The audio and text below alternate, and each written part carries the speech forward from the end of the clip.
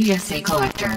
What's going on, guys? It's Matt with PSAcollector.com, back with another video. In today's video, I'm going to cover the top 5 most iconic Ken Griffey Jr. rookie cards from the junk wax era, the junk wax product. So these cards are going to have a very, very high population report. However, the Gem Mint 10 examples are going to be relatively low considering the recent hobby explosion. Prices are steadily going up in value on the PSA 10s. I'm going to share with you guys. I've been wanting to look at the Ken Griffey Jr., the junk wax era sets, his rookie cards, see what they're doing, see what the market is doing. Are they going up, staying steady? And also the correlation between the prices of the 10s and the prices of the 9s. So this video is all about the Ken Griffey Jr. rookie cards from the junk wax era sets, okay? The mass printed sets, but when found in a PSA 10 case are relatively rare. So without any further ado, guys, let's go ahead and jump into this video. Okay, starting off the list at number 5 is this 1989 Fleer, number 548, total population submitted of 46,918 with just 4,476 found in gem mint condition, PSA 10 cases. So relatively low, guys, considering, you know, a lot of the newer cards and the high population PSA 10s are. But look at the 9s, guys, 25,877. So PSA 10s, you definitely want to aim for that if you're thinking long-term investing. Let's see what they're currently selling at. All right, so we just go to the APR button up there. We click the player, filter by grade. So we want to see the 10s. So we have all the recent 10 auctions. And what I do is I take the top 5 most recent auctions. So we have those 3 auctions divided by 5, and I come up with an average. So currently the PSA 10s are selling for $112 on average. So $112, is that a fair price? Is that you know, a good price for this card? If you come down at the bottom, look at the graph, you can see in April of 2020 they were only $68, between 60 and 80 on average. But look at that, back in 2019, guys, they were $37 for a PSA 10. So I think that these cards, due to the relatively low PSA 10 population, I think they have a chance to be a decent long-term investment. If you can pick them up now at around the $200 price, in a year or two, that $200 could be $300, could be $400. I mean, it depends on how much the population report grows. From this graph, you can see it has its peaks, guys, and its valleys. It has these outlier prices. You know, you got to do more investigation and to see what it is, but I just generally disregard those and focus on the ones down here that make more sense. So if I were to try to get in now on one of these cards, the 89 Fleer Ken Griffey Jr. rookie card, my goal would be to aim at around the $200 mark, to $200 point, and know that this is going to be a long-term hold. This is the card you buy, put in the closet, and take back out in a year or two and see where the market is, okay? Number 4. It's a 1989 Topps Traded number 41T with a total population of 70,561 submitted to PSA so far, and 12,033 PSA 10s, which 12,000, guys, to me that's pretty high for a PSA 10 population, okay? Look at the PSA 9s, 41,000 PSA 9s, 15,000 PSA 8s, very high numbers, guys. 12,000 PSA 10s. Let's see what they're selling at right now. So right now, on average, a PSA 10 Topps Traded Ken Griffey Jr. rookie card, $130 for a PSA 10. Now this 180 is an outlier because you can see the other ones, it's 125, 137, 110, $100. That was a PWCC auction at 100. So I'm not sure what happened here. Could have been inflated, could have been manipulated. The month, I mean, it's still in December of this year. 180, I think, is a little steep. So I feel like a fair price for a PSA 10 right now is $130. Now let's scroll down and look at the graph, see where they're at. Okay, beginning of the year, they were selling at 50. Sports card hobby boom in March. So they doubled, tripled essentially at around 150. They kind of took a dip a little bit to about 100, back up to 130, and down to 100. So this is I mean, it's a moderately volatile card. You got to buy at the, buy the lows, and you know, if you want to flip $172, if you bought in at 100 and you sold at 172, that's, you know, potential profit. That's minus fees, potentially $40, $50 profit. I wouldn't suggest doing that with these cards. I would buy and hold long term. It's an iconic Griffey rookie card, guys. The 89 Topps Traded. Now the Topps Traded Tiffany, much better option, but those are way, way expensive, guys. So I'm just covering the base Junk Wax era product, the Topps Traded iconic Griffey rookie card. This is a beautiful card, guys, in Gem Mint 10. And PSA, they're rough on them, but like a 12,000 population report, oof, I would say, could it get to 200, 250? Maybe one day, but right now I think $130 on average. I don't know. We'll see if that price is a healthy price or if it's too high or too low. Like I said, one of Ken Griffey Jr.'s most iconic rookie cards. Would I pay that much for a PSA 10? Not yet. I don't feel comfortable doing it just yet. I'm still gonna wait and see what happens. Look at the 9s, $21. I would feel more comfortable picking up a 9 for some reason, just for 20 bucks, just to have the card in the collection. Try to look for the best centered one as possible, because these are easily, a lot of them are very easily off-centered. Well, let's look at the PSA 9 graph. Dang, that is low. There is no action going on with the 9s whatsoever. And I can foresee this. Well, they were $8.50 in 2018, and now they're at about 22. So I think just with inflation, that's why they went up. So number 4 is the 1989 Topps Traded Ken Griffey Jr. number 41T at $130. Number 3 is a 1989 Bowman number 220 Ken Griffey Jr. rookie. Total population 21,000. Total PSA 10 population 1,960.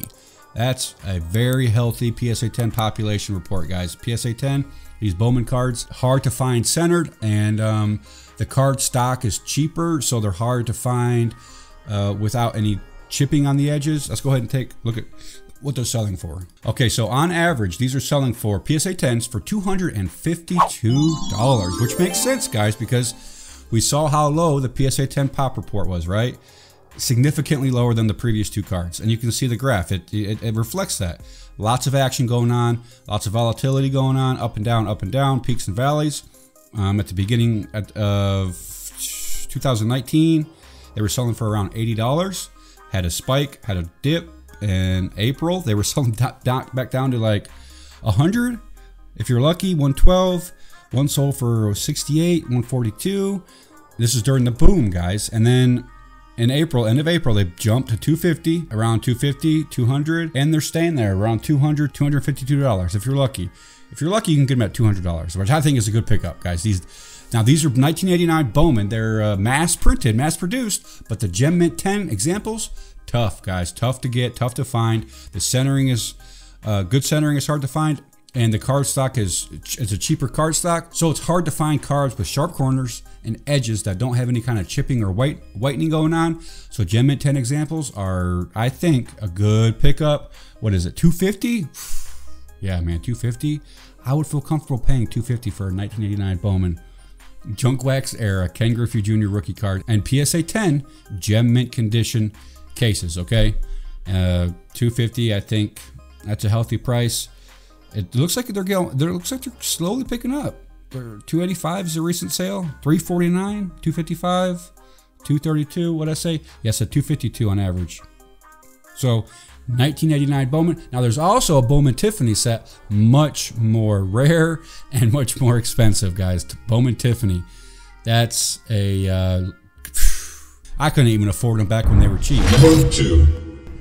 Number 2 is a 1989 Don Russ Ken Griffey Jr. rookie card number 33 with a total population of 31,716 and a total PSA 10 population of 1,764.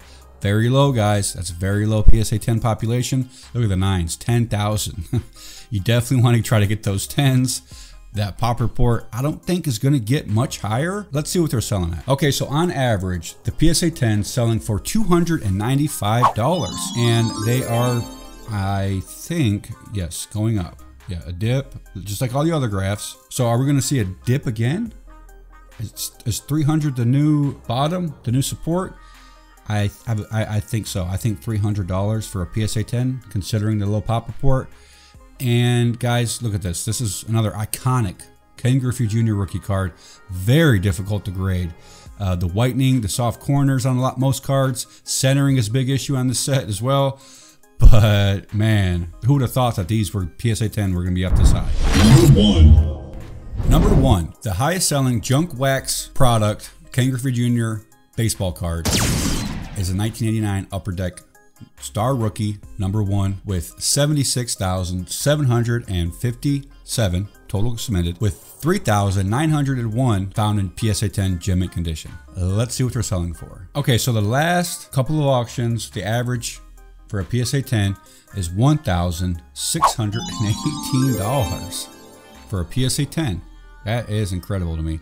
Look at this graph, guys. So at the beginning of this year, $740, and the huge spike right when the boom hit, up in end of March, early April, it reached 1,500, had a dip, and back up, dip, back up, dip, back up, and we're going up. It's going up.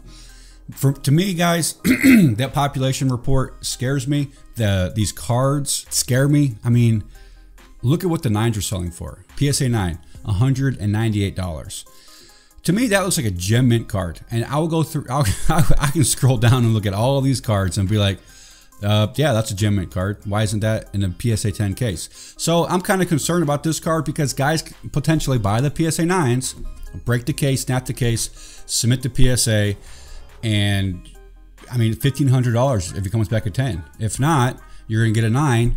And let's see, was the market going up on the 9s? So let's see what happened. Where were they at in April of this year? So $100 essentially at the beginning of the year, and now they're selling at $200. So they doubled, almost doubled. They almost doubled. So if you buy a PSA 9, or if you have a bunch of PSA 9s, you crack the case, submit it to PSA, chances of you getting a 10, I mean, I don't know, man. I definitely wouldn't suggest investing in this card, but I don't like to say that a lot because the market has proved me wrong many times. I'm just, you know, look at the other options is my suggestion, and that's kind of why I wanted to do this video and looking for myself. If it were me, I would be buying. Now, yes, I know this is the iconic Ken Griffey Jr. rookie card from the junk wax era. In my opinion, this is the card that killed the hobby initially. People were told that this card is a good investment to buy this card. I think they were selling for like 250 bucks back then in the 90s, which is a lot. It's a lot now. Guys, you know, spent a lot of money on this card, and then to only find out that, you know, millions of cards were printed and a lot of fakes were printed. So this card, to me, it scares me for that fact alone, that in my opinion, it essentially killed the hobby the first time around, okay? And then it took how many years to recover? 1996 is when the serial numbered cards were introduced to the hobby, so that kind of, I think, saved it. People started trusting it again. But guys, this Griffey card, I think it's mass risk. Big risk actually. So I would go for the lower pop report ones, like the 1989 Donruss number 33 and the 1989 Bowman number 220. The barrier to entry on those cards are low. The risk is low because the PSA 10 pop report is so low, and also the overall population report is low. So those are the things I look at when I'm looking, you know, at long-term investment potentials and you know, playing it safe. All right, guys, there you have it, the top 5 Ken Griffey Jr. rookie cards from the junk wax era product, mass printed product. Now I'm going to be doing another video of his higher end stuff, his more expensive stuff, which is very interesting. Okay, let me know in the comments below, what do you guys think about these Ken Griffey Jr. card options? Are they a good investment? Are they a bad investment? What do you think about the PSA 9s? Are they a good investment even though the pop reports are high? Are they even high considering, you know, how fast the hobby's blown up? If you guys like this kind of content, give me a thumbs up, subscribe to the channel, and stay posted for more videos. Hit the notification bell while you're at it. That way you get notified whenever I upload a new video. Thanks for watching, guys. I'll see you in the next one.